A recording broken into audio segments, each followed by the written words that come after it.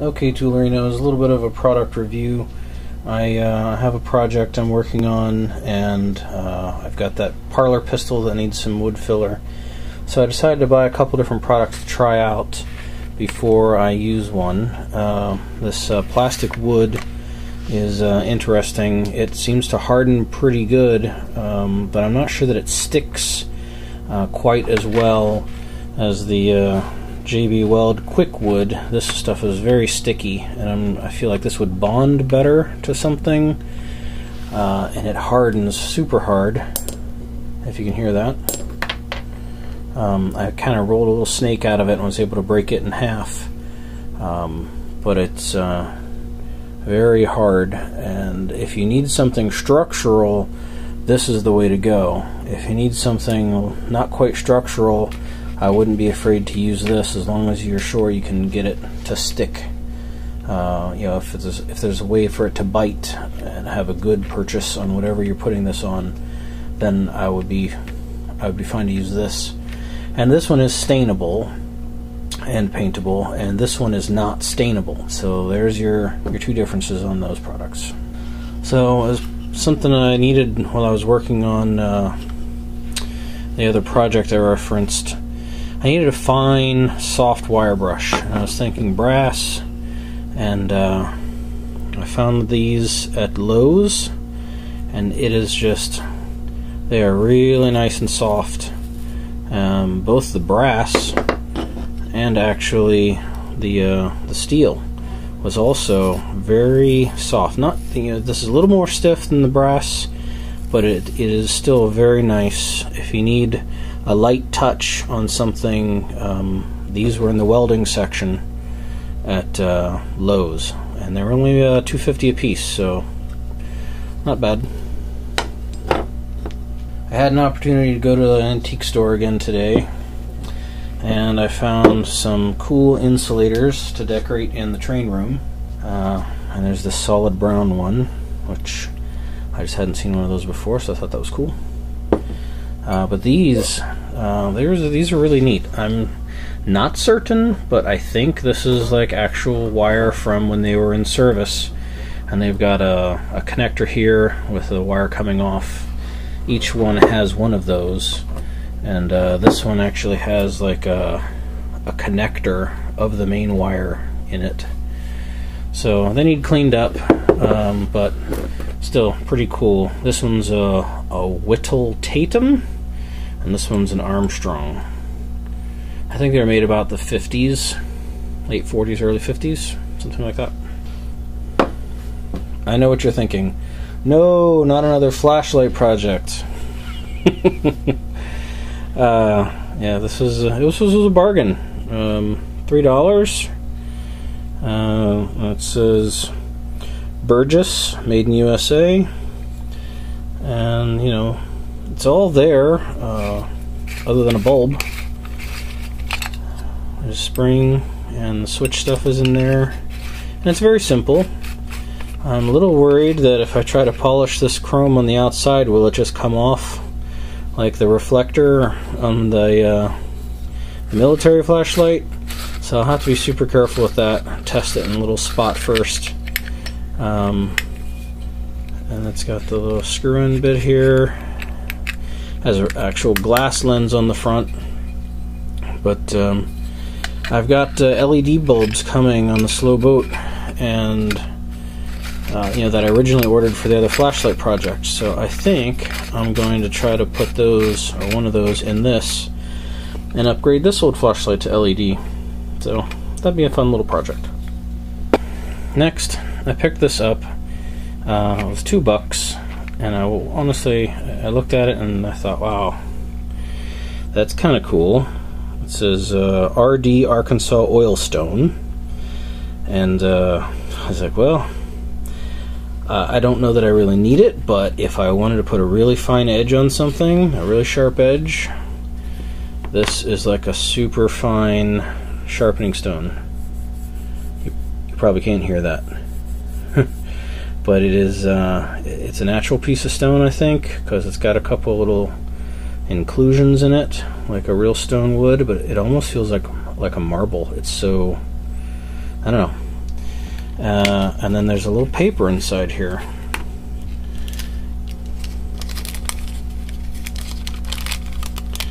Use a thin, non-gumming oil like pike oil. So, pike oil. Anybody familiar with pike oil? Here, I'll put it here, and you guys can pause it and read it if you'd like. Alright, next item. I got a Stanley level, torpedo level. It's all aluminum, and all the vials are in there and working, and I think this will polish up really nice, and the recessed areas can get some paint, and someone put their initials in it, but you know, that'll be on the back if I display it, so I'm not too worried about that. But yeah, that'll make a nice project. Look at this thing. Oh, this was cool. Genuine manganese bronze slope meter. Hendrick Manufacturing, Carbondale, Pennsylvania, makers of perforated metal screens.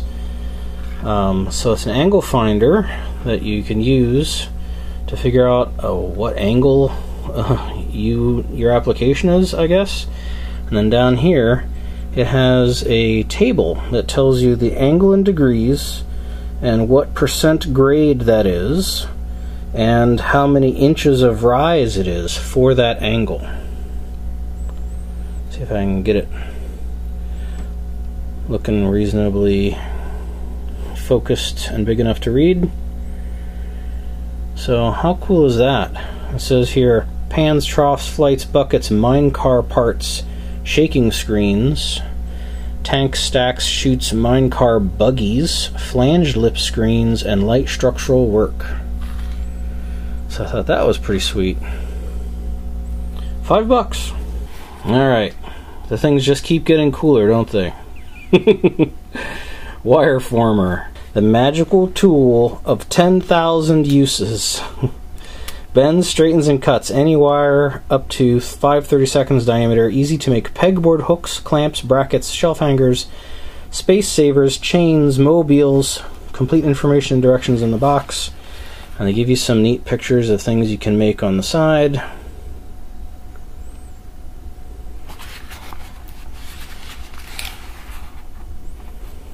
Lots of pegboard applications.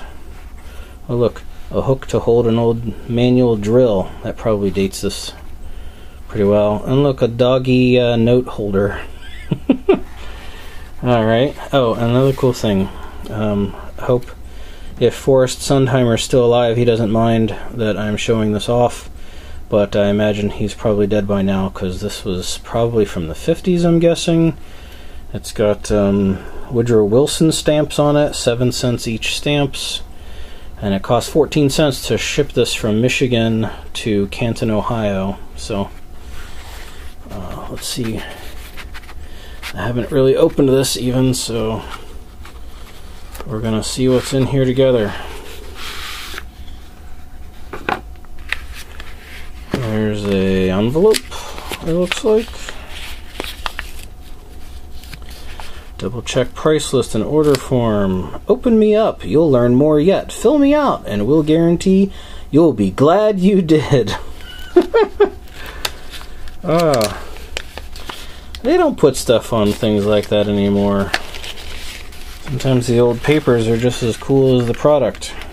Wire formers at $2.98. Or 3 $1 bills. Bundles. Oh, for wire. Interesting. So they're selling wire. So you can use with the wire former. That's cool. What else we got in here? There's the tool itself. Wire former. Vinkemulder Manufacturing Company, patent pending, Grand Rapids, Michigan. So it looks like there's a cutter. And it's got a rubberized handle here, still squishy. It bends, it straightens, it cuts into any shape with such little effort. Invaluable to the mechanic as well as the farmer, sportsman, hobbyist, and putterer. Oh no.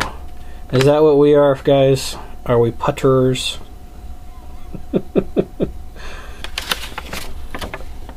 Oh my. how it works.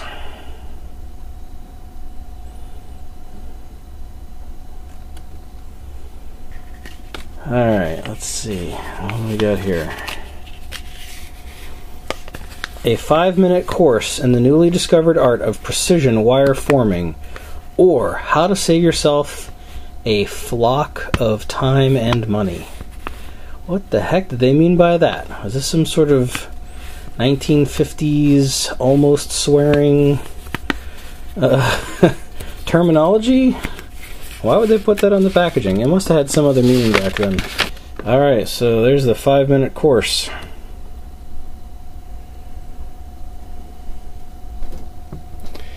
I don't even have any pegboard in my shop. I guess I'm going to have to put up some pegboard just so I can hang things with homemade hooks. Alright, well that's taken longer than I expected. Alright, and I have one more thing to show. The piece de resistance, at least I think. It's not cleaned up, but look at that. Atkins, the 500 stainless steel. Unexcelled in material, workmanship, durability, and Damascene finish. So the way they put a polish on it is reminiscent of a Damascus blade, but then look at the handle. Clear acrylic plastic. Unfortunately, it has a little damage up here. Gonna have to stabilize that at least and try to seal it up with another bit of clear plastic. But it's mostly there, and as a wall hanger you won't even notice that. The screws here are not stainless steel, they rusted. But I can take that off and clean those and clean this up. It's called the 500, and it was made in Indianapolis, Indiana, so I'm assuming it's in reference to the Indianapolis 500. So pretty awesome. I know it's got a little damage to it, but it was only $5, and it's like, I've never seen anything like that. It's going to be a nice wall hanger for sure. And I could technically use it because the teeth are still perfectly sharp.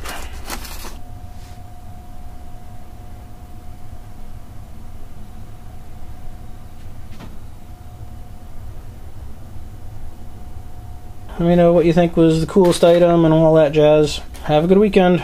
Bye.